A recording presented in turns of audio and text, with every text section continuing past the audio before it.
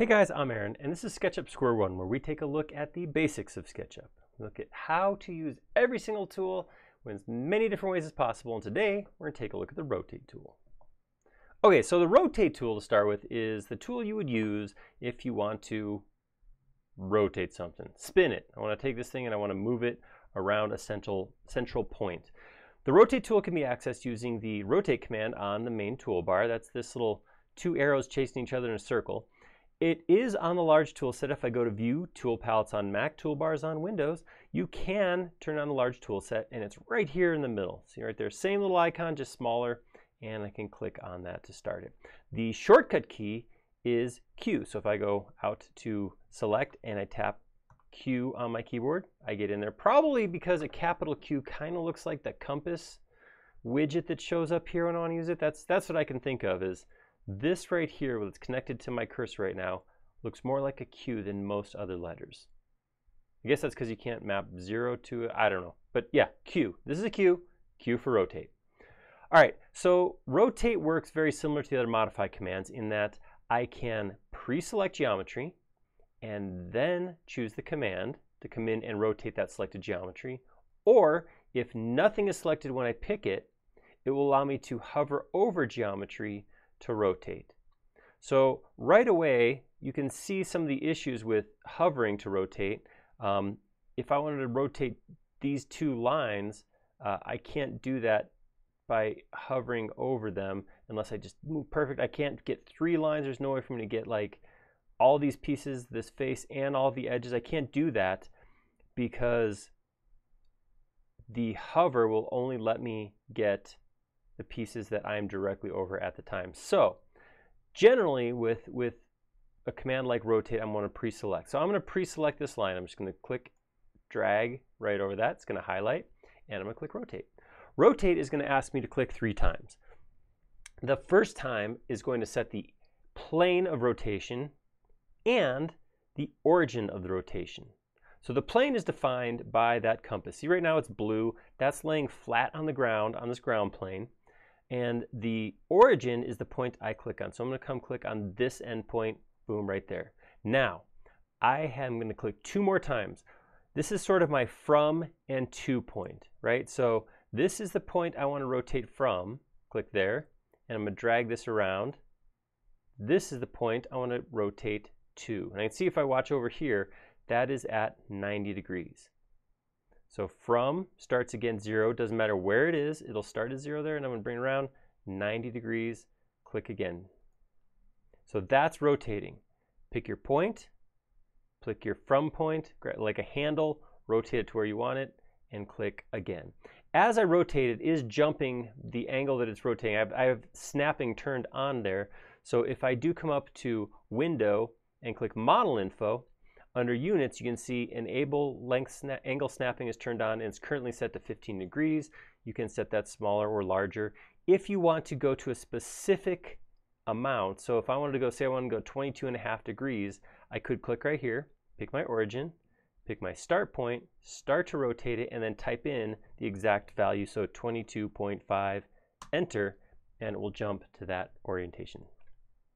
All right, let's look at moving more than a single line. Let's grab this face and all its edges. This works very much the same. So if I come in here and I click rotate, again, pick my face that I'm going to rotate on, my origin, click a from point, rotate, and pick a to point. Pretty easy. I can use that. I've been doing these two on the blue plane, but if I come to the side like this, I can click on this point on the red axis, pick my from point, and rotate that straight up. If at any point while you're in rotate you need to change your view, so right now maybe Laura's getting in my way and making it hard for me to snap to 90 degrees, I can click the scroll wheel on my mouse to, there we go, get so that I can clearly see where I want to rotate that to. All right. Pretty easy. So what if we want to rotate a lot of geometry? What if I want to rotate all the faces and edges that make up this cube? Well, same thing. Just going to come in here, click and drag to select all those pieces, and then I'm going to go to rotate. So we could do the same thing we did before. I could pick a point. I can click from, I can click to, Oh, so easy, so good to do. But I don't have to use those points. If I want to, I could use something like a midpoint. So I grab this by the middle, and I could rotate that like that. Same thing here. You can see when I hover over this, inferencing locks me to the face of that face that I'm on right now. So when I click right here, I'm now rotating in this kind of strange out there face, and now I have this rotated in all kinds of weird geometry. Pretty easy to do though, because all I have to do is use inferencing to hover and rotate that. All right, so I'm going to do one more, we're going to rotate one more thing here. I'm going to grab this. This right here is actually a group. So it is all that geometry. Rather here I had loose geometry. The cool thing about loose geometry is I could come in here and pick just this face, and then I could use rotate to really mess with it. So if I started rotating that, look what I'm doing to that cube. Rotating it, breaking the geometry, making a mess of it. But rotate will let you do that if you grab just a portion of the geometry and start moving it. I can't do that with a group. A group is treated as a single thing, but one of the things I can do with rotate that I haven't done yet is I can pick a point to rotate from that is totally disconnected from the geometry. So I can click right here and say move it from this point to, and then I can move around. So maybe I want to move it to 30 degrees. If I want to, if you watch the modify key right down here, Option on Mac, it's going to say Control on Windows, I could hit that. So I'm going to hit Option once, and look what happens now. Now I'm moving a copy and not the original piece. So I can go put that where I want and click, and it'll create a new copy at that location. Right now, before I do anything else, if I don't click anything else, I can make multiple copies, each at the same angle from the one before. So if I hit 5x, it's going to make 5 copies, each of them 30 degrees from the one before. If I want to change, I'll type 11x and hit enter, and there I get a full circle, each of them 30 degrees from the one before.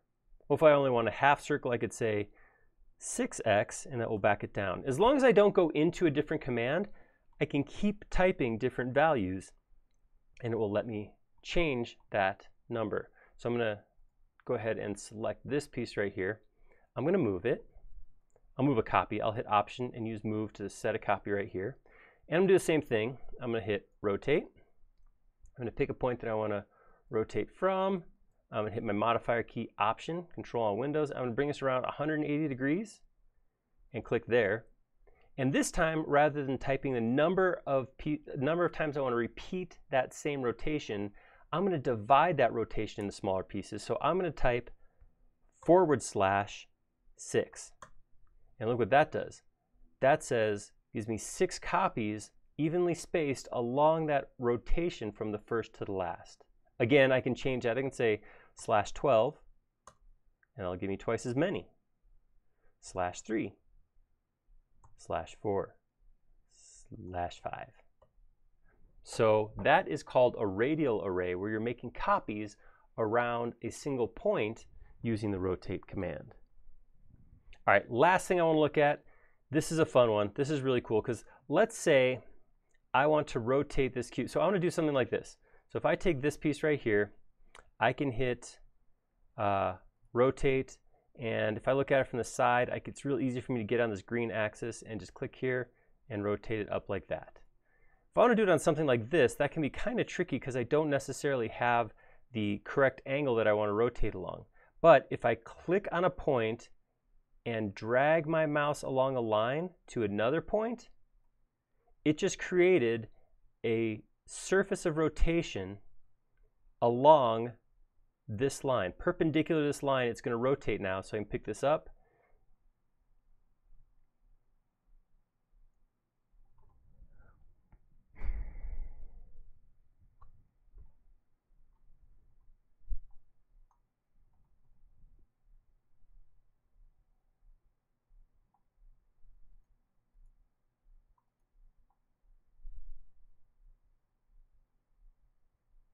Okay, so let's say I want to do something like that with this piece right here, but this one, so if I hit, select this one, I'm going to hit rotate, and I can see I can come in on my green axes, right, but it's going to be different because the green is on this surface. This one's rotated at some degree away from it.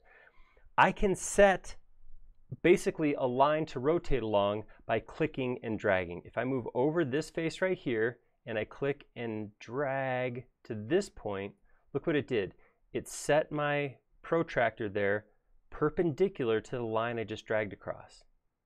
So now I can click this point, I can bring it up to 45 degrees just like I did with this one, except that one is actually rotated perpendicular to that front edge, the same as this one was. I know that one's a little bit kooky, that's going to take some practice, but if I ever want to rotate on something that I don't have an inference for, I can click rotate, I can click, drag, release, then pick my from and my to points. Again, there's a lot of little pieces that it can use with rotate. This is the beauty of SketchUp, is we have these simple commands, but then we have different ways to use them, get a little bit deeper into them, and learn more and more ways to manipulate geometry using those commands. Hopefully you like that. If so, click like down below, and if you haven't already, please subscribe. We create several videos a week around here, and you'll be notified of each and every one of them if you subscribe. Most importantly, they'll leave us a comment. Did I miss something? What tool would you like to see next? Let us know your thoughts down in the comments below. We like making these videos a lot, but we like them even more when they're showing something you want to see. Thank you.